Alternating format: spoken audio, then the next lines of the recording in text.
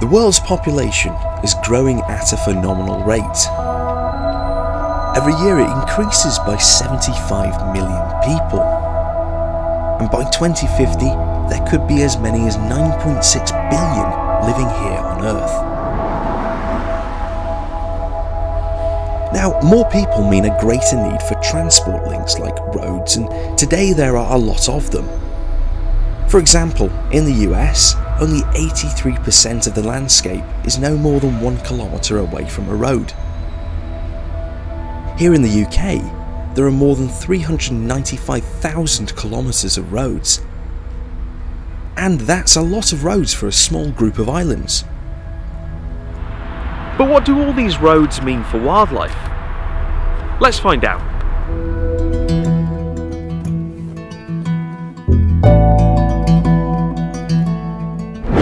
So how do roads affect wildlife?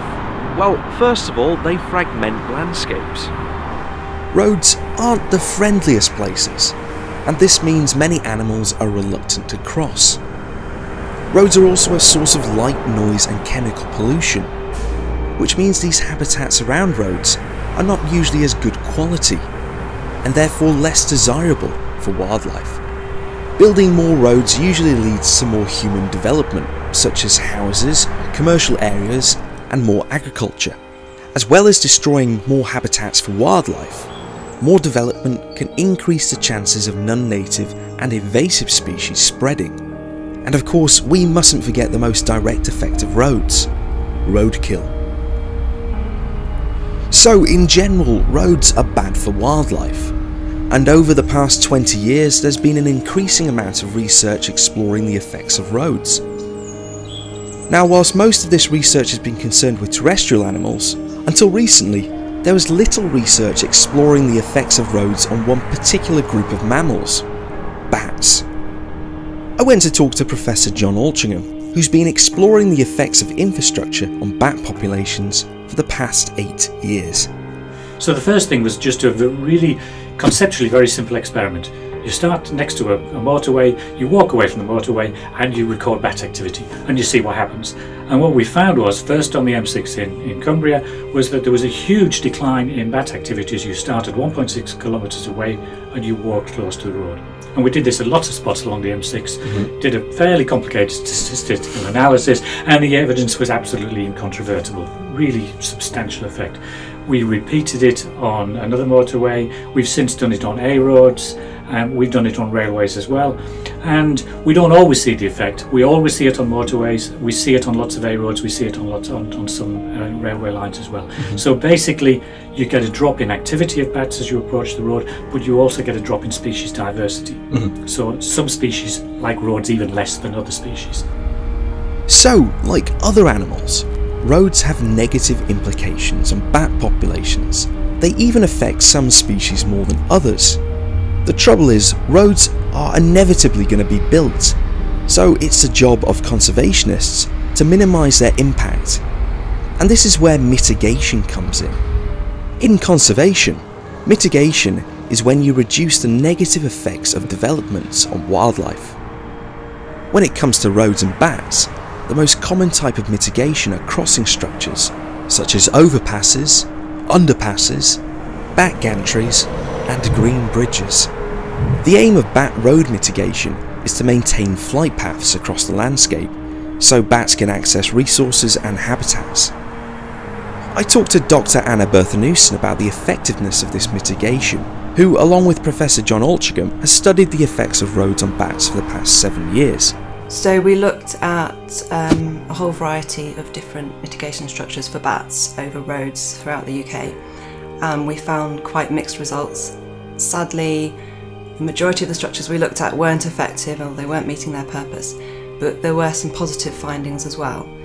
So we did find that underpasses can be successful if they're built correctly, and green bridges also have considerable potential as well, but we do need to do more research, and we need to build on the evidence that we've got to see actually what works and what doesn't work. In fact, purpose-built wire bat gantries are essentially ineffective. Bats usually don't fly near them, or if they do, they fly at car height, increasing their risk of collision. Mitigation is a legal requirement in many countries. In principle, if something's being built, there should be no net loss to the environment. Species like bats are declining in number, so it's important that we protect them, and mitigation is meant to help. But the system is flawed. In the past, bat mitigation has been designed and constructed with little or no evidence. On top of this, any mitigation that has been built has not been sufficiently monitored to see if it actually works. Yet, mitigation is still a legal requirement, and a legal and construction industry has been built around what is essentially a box-ticking exercise. So where do we need to go? Well, for bats and effective conservation strategies, we need to look at the evidence. Understanding bat behaviour and ecology is key to creating effective mitigation, and monitoring is key to finding out how effective it is. It goes without saying that money could be saved if time was spent exploring the evidence and less time was spent ticking boxes.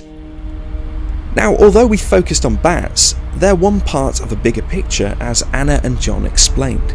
The issues that we found aren't just limited to bats. They aren't just limited to roads and rail developments, they're applicable to all different types of wildlife and all different types of developments. So we really need this kind of shift towards a more evidence-based approach throughout conservation. We need to bring science and conservation practice together to improve the effectiveness and the efficiency of conservation and mitigation. And there's now building up a body of evidence that shows that roads affect lots of terrestrial mammals, which you would expect, everything from little voles up to wildcats and cougars and deer. But it also affects amphibians, reptiles, butterflies, bees. There's evidence accumulated, and birds. So the evidence is accumulated. It doesn't matter whether you fly or crawl or whatever, roads can affect them. That's all for this episode, but if you want to find out more about John and Anna's work, we've got information on our website and in the links in the description below. Catch you later.